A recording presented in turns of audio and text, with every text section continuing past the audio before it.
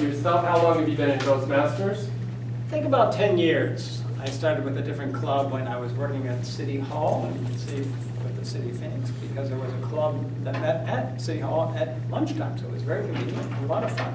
Capital Clock? Noontime. Noontime. Noontime. We were there at noon every Wednesday. So you heard of Sunrise? I have. Okay, so that's another club that they need over the University Club. Correct. Okay. Right. Was this one? Tell me more how you got your inspiration, or what was the thought going into speaking today about being an American? Well, I have to admit that it's because of the campaign going on right now and all the There's a campaign? nasty assertions that immigrants are dangerous, that they are potentially terrorists, we can't accept them anymore, that we need to build higher walls and throw out all the people in this country who somehow got here without papers. I find it very discouraging, and I find it very un-American. And so, honestly, I was hoping that there was a subtle message that I was conveying in my speech today. And you just wonder how far, when it's going to end, at what level, oh, I don't like you because, and you start going down that slope. Yes, I do worry about that. I think that that's what has caused some countries to fall apart. Absolutely. And that's why we need to do our best to continue to appreciate diversity and celebrate it, as I said, so that we have a more flexible and integrated country. We really are unique.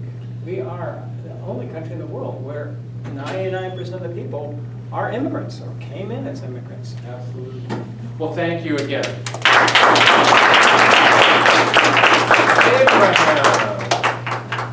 Abraham.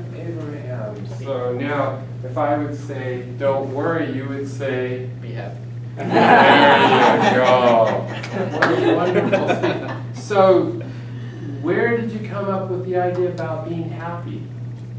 To be honest, I didn't have time to write a speech, so I just kind of came up with it on the fly, and that's why I kind of got a little nervous too. I only had like 30 minutes to write it and then rehearse it, so it was just something that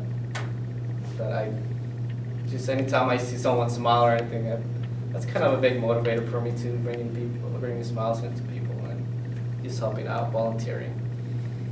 Tell me more about that. You volunteer a lot. I've seen on your Facebook page, you volunteer a lot. You do a lot of help around the community. Tell us a little bit more about that.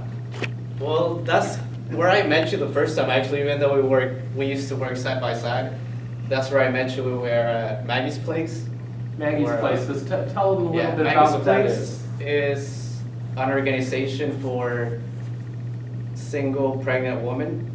It's pretty much housing for them.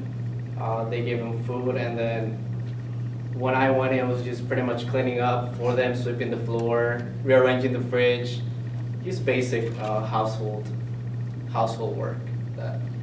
Absolutely, a wonderful organization, and Abraham volunteers and helps out a lot in that situation.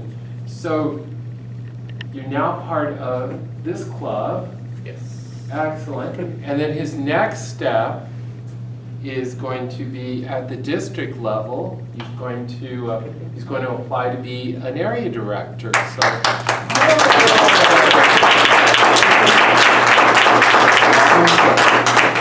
All right. Thank you. Hey, thanks a bunch. So Abraham.